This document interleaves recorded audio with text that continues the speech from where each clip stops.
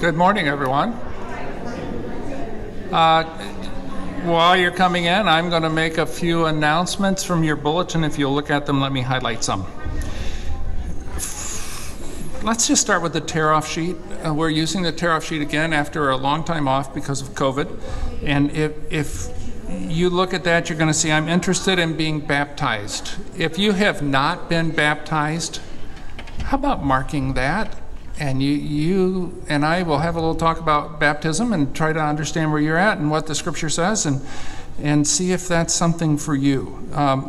You can clean toys in the kids area. We've got a kids ministry going on, and there's lots of things to do over there, and it's just one. If that's something that appeals to you and you could help in that way, that'd be great. Or coffee time. We started coffee time again recently after COVID. We lost some volunteers during that process, and so if that's something you could do, it's not hard, that would be a fantastic gift. If you are not, you say, I don't know if I'm a Christian or not, hey, let's talk. I would love to talk with you. Mark that, I'll give you a call. We'll sit down together and have a talk about it.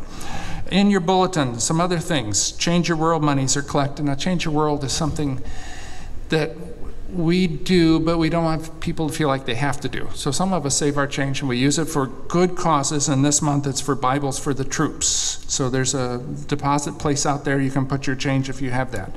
We've been having terrible phone issues. So I would guess the phone works maybe 5 minutes out of every hour for the last few weeks. We bought a cell phone for temporary use, and you'll find that number in your bulletin. If you need to contact us this week, do that. But I believe on Thursday we're going to get all of this worked out. But just so you know,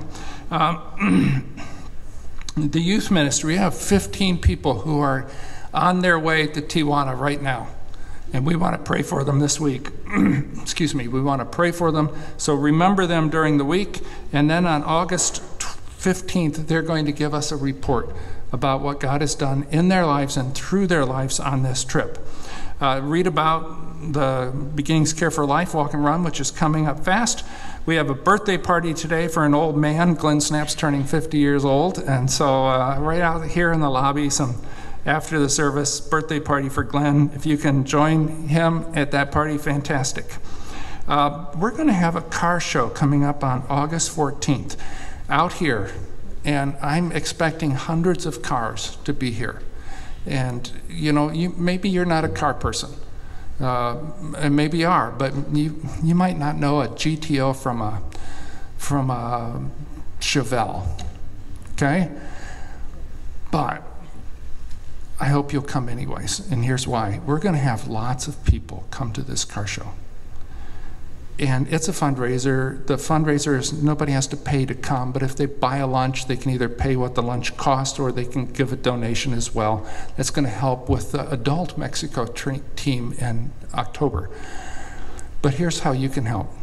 As you see people here and strike up conversations with them, especially friends, you can say, this is my church. Where do you go to church?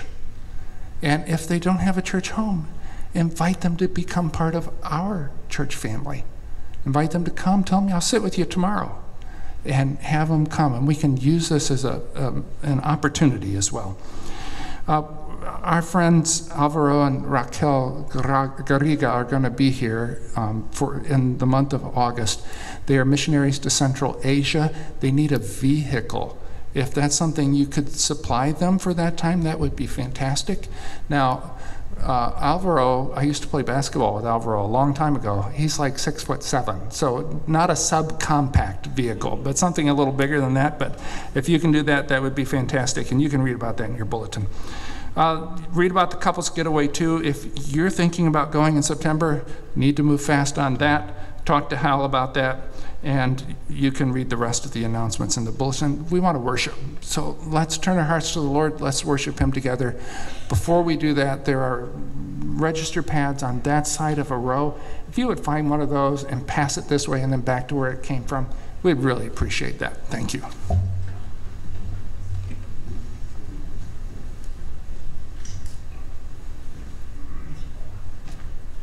Our call to worship is a responsive reading, so if you would please follow along. Now, first service, I just want you to know, that when we got to the part where it says, "Blessed be the name of the Lord," as we started, it was, "Blessed be the name of the Lord. Blessed be the name of the Lord." So let's bless him. The name of the Lord is a strong tower. The righteous run to it and are safe. Blessed be the name of the Lord. O Lord, our Lord, how majestic is your name in all the earth. Blessed be the name of the Lord. Sing to God, sing praises to his name. Lift up a song for him whose name is the Lord. Blessed be the name of the Lord. The Lord is the God of hosts. The Lord is his name. Blessed be the name of the Lord. Let's stand together and sing, "Blessed be the name of the Lord."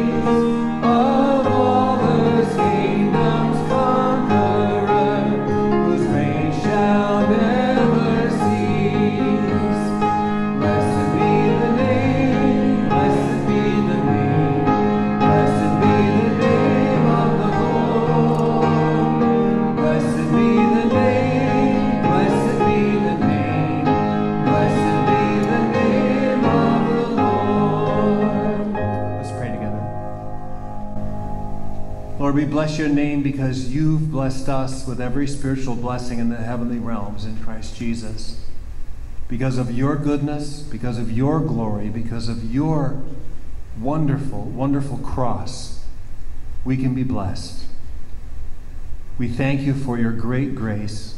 We thank you for the hope that we have in Jesus Christ. We ask you, Lord, to enter our lives, to guide us in the paths of righteousness for your name's sake, to help us to understand you, to understand each other, and to love more and more and more. Make us like Jesus. In his name we pray. Amen. You can be seated.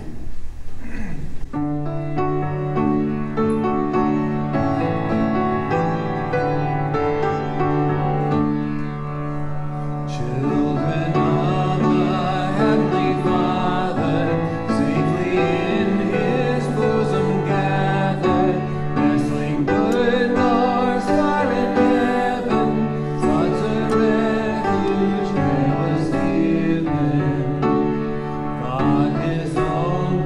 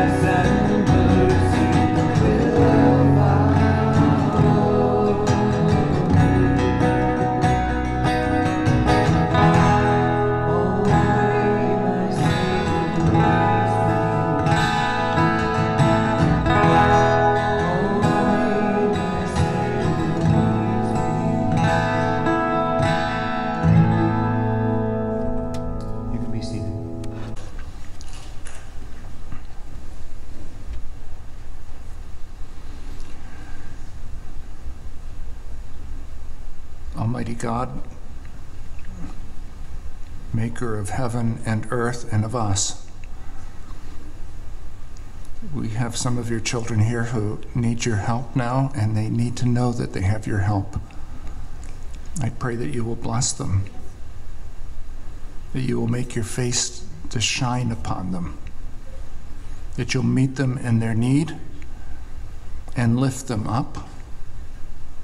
Grant them endurance and patience and even joy in the midst of their trial. And we'll give thanks to you for what you'll do. Would you put on our hearts and minds ways that we can help them and love them with your love? And what we pray for our church family, Lord, we pray for your other children who are gathered around this area today. Would you bless them? Would you make your face to shine upon them? And would you speak to them? Lord, we need to hear your word, and I pray you'll speak to us this morning. Don't let my words get in the way, please, but speak to our hearts what we need to hear so that we can bring honor and glory to you through Jesus. Amen. We're in a series on the Samuel books, and we're thinking this week and next week about spiritual formation issues. So what was it that formed David into a leader, a successful military man, and most importantly, the servant of God through whom the king of the world would come? What were the events that shaped him? What attitudes sustained him? Was he extraordinarily brave? Was he exceptionally intelligent? Was he spiritually sensitive? What was it that made David the great man that he was? What formed him? What was it that deformed Saul into a man who could turn on his own children, who couldn't keep the truth in mind even after he clearly perceived it, who came to care about nothing but his own power and position? What attitudes deflated him? Was he spiritually dull? How did he become the failure that he ended up being?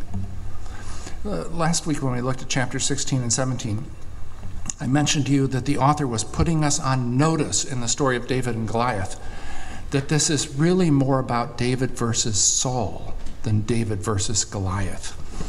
That really became clear then in chapter 18 and remains the governing storyline through the rest of this book. As in the story of David and Goliath, David is again facing a bully who seems to have everything going for him. Saul has all the power, but like Goliath, he doesn't have the Lord. And so the outcome is already assured. The question that would have troubled the book's first readers, probably not the question that bothers us. They would have wondered, how can there be two anointed kings in Israel at the same time? Remember that Samuel, at the request, I should say at the demand of Israel's leaders, and under the direction of God, had anointed Saul to be king. It wasn't that God had chosen Saul, but rather God acquiesced to Israel's demand.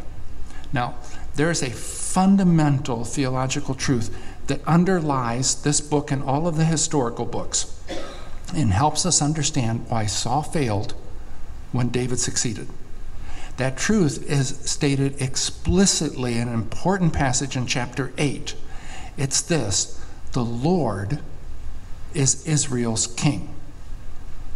Believing that, David saw himself as a vassal king, responsible to the Lord. Not believing that, Saul saw himself as the king of the hill, responsible only to himself. Because Saul would not submit to the Lord, God instructed Samuel to anoint another king, even though it would be years before he was ready to be crowned. So now we have the problem of two anointed kings. How would it be resolved? That question is answered slowly, painfully, and sometimes embarrassingly in 1 Samuel 18 through 31. Today we look at how David was formed. Next week we'll see how Saul was deformed. Our objective is to discover how we can cooperate with the formation process and become people who, like David, know and obey God. Next week, we'll learn how to avoid being deformed into people who, like Saul, merely pay God lip service while doing their own thing. How was David formed? For he certainly underwent a process of spiritual formation, just like we do. His story doesn't begin with the victory over Goliath. That victory was the product, the result of a process of spiritual, mental, and emotional formation that had been going on for a long time. That's important to keep in mind because we too are undergoing a process of formation, even right now. We can't skip the process and still get the product. We want to start off with the victory, but that's not how it works. God had been preparing David for his role before David even knew he had a role.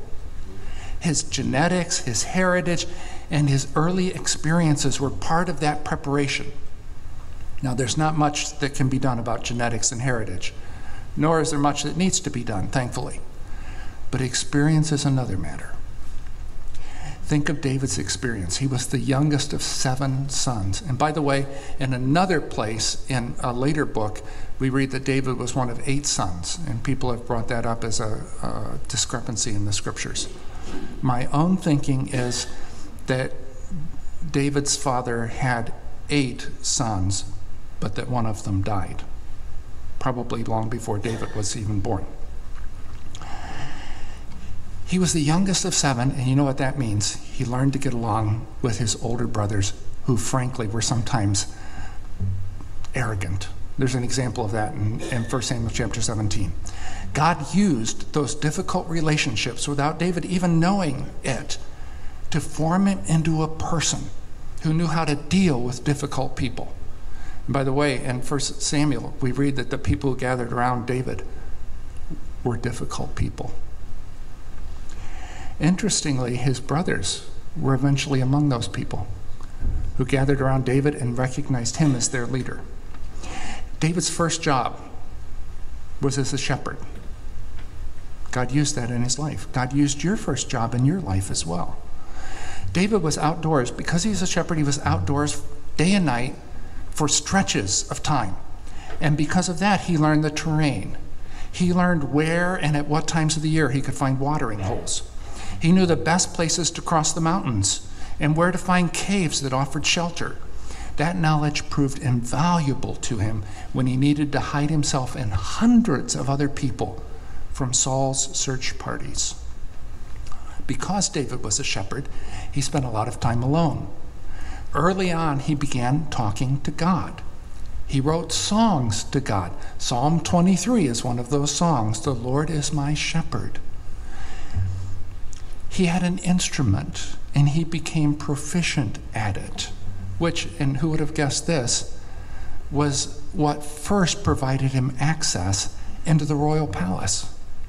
Those times alone were instrumental in forming David's character and providing him with a unique skill set that he would later use.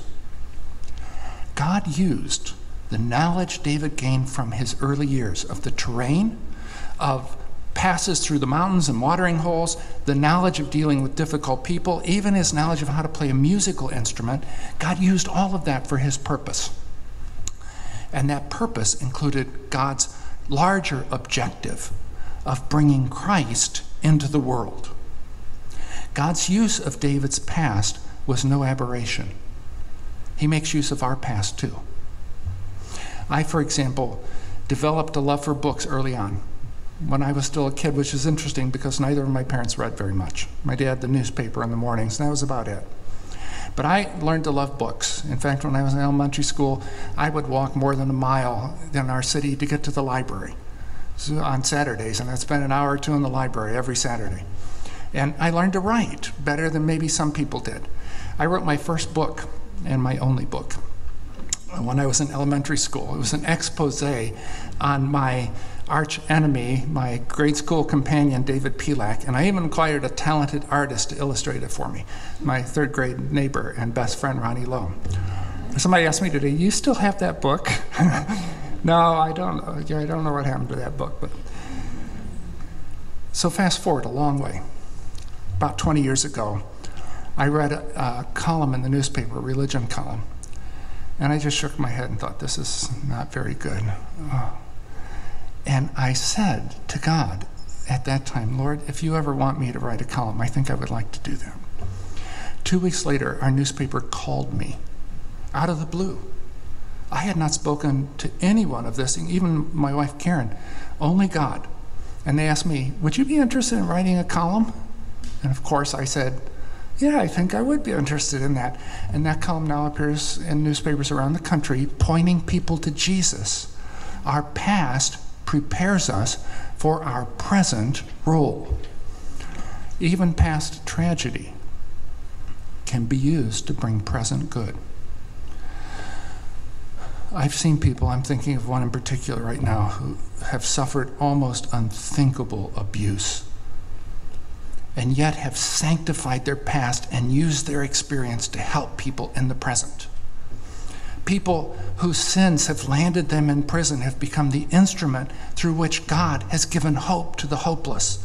God uses our past, even our past sins, once repented, for his purpose. Now, David's youthful past was not the only thing God used. He also used his painful present, and it was painful. The father of his future bride was thinking of ways to kill David even before he married his daughter. Now, I suspect that some of you dads might resonate with that, but hopefully you've never acted on the thought. Saul did.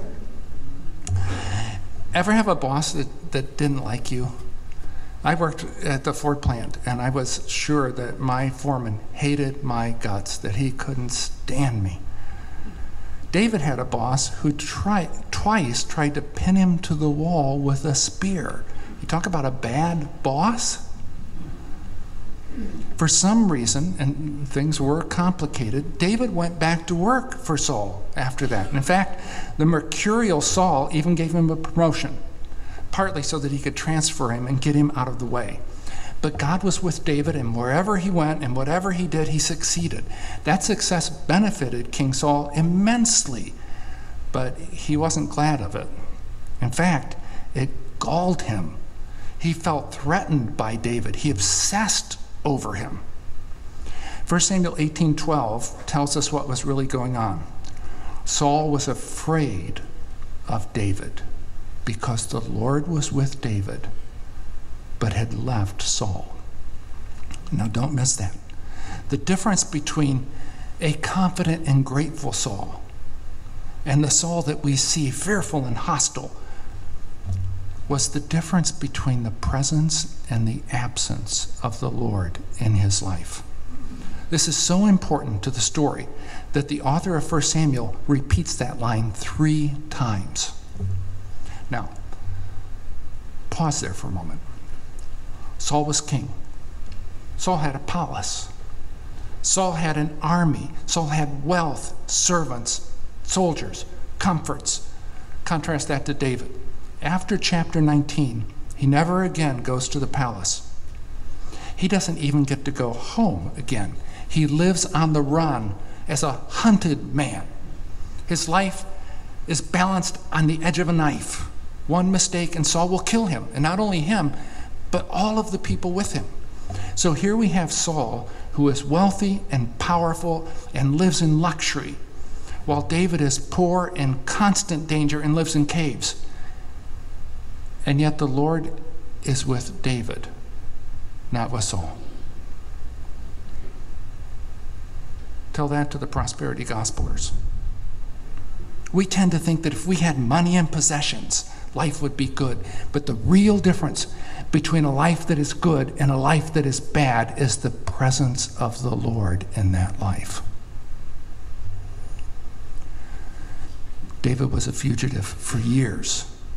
He couldn't stay in one place for any length of time. So he was always on the run. Saul's people were constantly on the lookout for him. Whenever they got a tip on David's location, soldiers were dispatched to kill him. That's when David's experience as a shepherd proved invaluable. He knew the terrain like no one else. He knew where he could hide large groups of people, where he could find water and food. He knew the most defensible locations. And by the way, one of the people who caused David most trouble and who worked for Saul was another shepherd, a guy named Doeg. He knew the same things David knew. David knew where to go. He knew where to hide. But can you imagine doing that for over 10 years? Saul's troops gave chase. I put that map up there so you get an idea. At least 17 times over the course of those 10 years. David was finally forced to leave the country entirely People who sided with him were killed. The wives and children of his soldiers were taken captive. The pressure on David was phenomenal. His life was a forge, and his circumstances the fire in which he was being shaped into God's person. During this time, David cried out to God again and again. This is one of the songs he wrote to God. This is Psalm 6. My soul is in anguish. How long, O Lord, how long? I'm worn out from groaning. All night long I flood my bed with weeping. Here's another, Psalm 13. How long, O Lord? That's a refrain in many of his songs. How long, O Lord, will you forget me forever? Pain, whether it's physical or emotional, has a way of swallowing us up. It demands our attention. It becomes all that we can think about. Many of us have experienced significant pain. Eye troubles, back problems, cancer, diabetes. The trouble goes on for days and weeks. Sometimes it goes on for years. David's pain, both physical and emotional, lasted more than a decade. Pain can drive people to God or drive them away from him. What makes the difference? Why did Saul's pain drive him away from God while David's pain drove him to God? Why did hardship temper David but break Saul? Why did David learn to obey even when it hurts? Which was a lesson Saul never mastered. Kevin, our youth pastor and my go-to Old Testament scholar, he thinks that 1 Samuel 15:22 is the key verse in the entire book. So verse 22 says this, 1 Samuel 15, does the Lord delight in burnt offerings and sacrifices as much as in obeying the voice of the Lord? To obey is better than sacrifice. That speech, which occurs at the book's halfway point, is a watershed moment. Why did Saul not obey God when trouble came? I think the answer is he didn't obey, couldn't obey, because he did not trust God. When David got in trouble, which happened over and over again, he made an intentional choice to trust God and was therefore able to obey him. Several times, and speak about intentional, this is very intentional on the part of the author of 1 Samuel. The author shows David obeying God when disobeying seemed more practicable. Advisors were rationalizing disobedience and even recommending it to David, but he obeyed anyways. Now here's the lesson for us to learn. The process of formation always includes stresses and difficulties, pain and conundrums. We will sometimes find in the words of St. Paul that this body of ours has no rest, but we're harassed at every turn. Conflicts on the outside, fears within. The pain or danger or uncertainty will scream for our attention. And it is in those moments that we need to turn to God, choose to trust him, and declare our trust to him. I got the opportunity to practice that this week. I was suddenly facing a trial I hadn't expected, and I was immediately worrying about it. It felt like, oh, this is one thing too many. But after that immediate, oh no, reaction, I realized this was the time to trust the Lord and declare my trust to him. Doing that changed my attitude almost immediately. Now, so far it hasn't changed the situation, but I can approach that situation differently and with confidence now. See, David didn't learn to trust and obey God in spite of hardships and worries and sorrows, but through them. He learned to obey from what he suffered. And guess what? That's how we learn to obey too. It's even how David's greater son, our Lord Jesus, learned obedience. The author of Hebrews says of him, he learned obedience from what he suffered. And now listen to how he continues. He learned obedience from what he suffered, and once made perfect, became the source of eternal salvation for all who obey him. Obedience is learned in the school of suffering, but only by those who have faith. They're the only ones who master that lesson. We see that clearly and painfully portrayed in the lives of David and Saul. Faith and obedience are one of those pairs which God has joined together, and we must not put asunder. Works done in obedience to God are indivisible from faith, which is why St. Paul made it his goal to bring people to the obedience of faith, or as one version translates, the obedience that is faith. Paul, by the way, bookends, and this is an important literary technique in the Bible. Paul bookends the entire book of Romans with that phrase. Chapter 1, verse 5, chapter 16, verse 26. The obedience of faith. But when things get tough, we will not obey, will not be able to obey unless we trust God. The trouble David endured, physical, emotional, spiritual, was the forge that shaped him into a man of faith. He learned to say, this is Psalm 56, when I am afraid, I will trust in you. We need to learn that too. When Jennifer Rothschild, the singer-songwriter, was a little girl, she was fascinated by color. When she got a box of crayons, the first thing she did was pull every crayon out and read its color. She would study the difference between garnet and scarlet and maroon and burgundy, and her ambition, her dream as a child was to become an artist. Early on, she would be in her dad's office and she would be drawing really good caricatures. She just had the gift and the desire. When she was 12, she started experiencing some challenges. She was bumping into people in the hallway at school. She had trouble working the combination on her lock. She felt like the clumsiest, most ridiculous kid at school. She was embarrassed almost all the time. It never occurred to her that her classmates could see things more clearly than she could. Her parents eventually took her to an optometrist. He sent her to a specialist who diagnosed retinitis pigmentosa, and then shocked Jennifer and his parents by his prognosis. She would soon go entirely blind. She and her parents sat there stunned. All the way home, they were quiet in the car.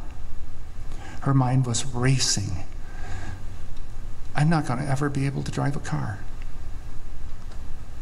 I'm not going to be an artist. That hurt. Are boys going to want to date me? How am I going to finish high school?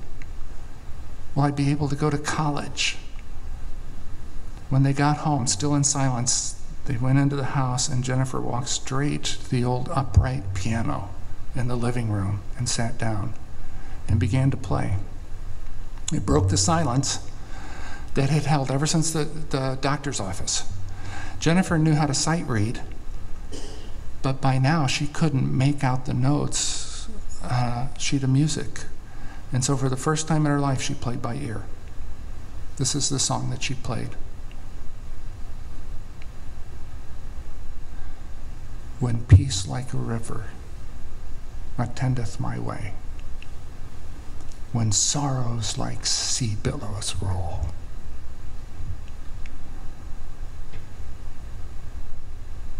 whatever my lot, thou hast taught me to say, it is well with my soul. Though Satan should buffet, though trials should come, let this blessed assurance control, that Christ hath regarded my helpless estate, and hath shed his own blood for my soul. I am awed by that teenage girl's faith. She did what David had learned to do and what we must learn as well. Choose to trust when we're afraid. Trust in the darkest moments. The heat of the forge will form us into people characterized by the obedience of faith, or will deform us into people who try to use God and then disregard him when he doesn't do what we want. And the question is, which kind of people will we be? Will we trust God? Will we say with David, "What time I am afraid, I will trust in you"?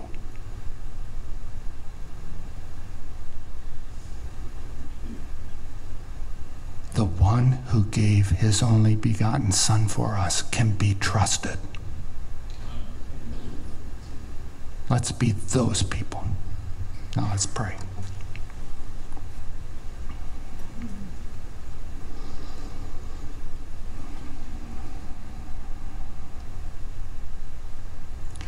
Lord, you can be trusted.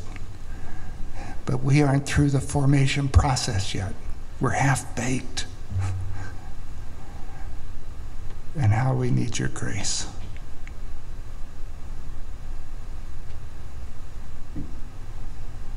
Lord, establish our hearts. Make us firm and steadfast in trusting you. Certainly for our good, for our eternal good, but also for your great glory. I pray this in Jesus' name. Amen. In first service, I called an audible, and we sang a song at the end. This time, I'm not going to call the audible because our pianist already knows, but I'm going to ask you to stand up and join me, and we're going to sing the first verse of that hymn.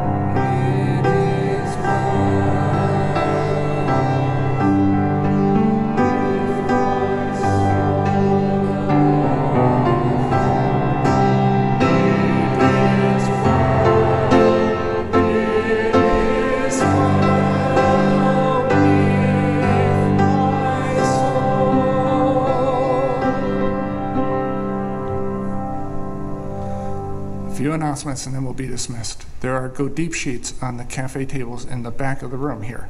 So the Go Deep sheet just helps you look through the text we've looked at and go deeper into it and apply it to your life. I encourage you to pick up one of those. If we run out of those, you can always find those online at the LockwoodChurch.org site. And come on Wednesday night if you can. There's a bunch of us that meet on Wednesday nights, and we think through those questions and how they apply to us over in room 303 on the north side of the west building. The offering plates are back there. If you have an offering, you place it in there. Just make it an act of worship. Just worship God as you do that. And then we will have prayer helpers who will be right over here on this side of the room. If you have a prayer need in your life, come on up and they will be happy to pray with you. This may be one of those times where you can say, "When I am afraid, I will trust in you." All right, let's pray together. God, send us out to do good things in your name, to recognize the works that you have prepared for us to walk in. We'll need courage for that. I pray that you will help us by your Spirit, and that you will help us through each other. And may you receive great glory in the name of the one that we love, your Son, our Lord Jesus Christ. Amen.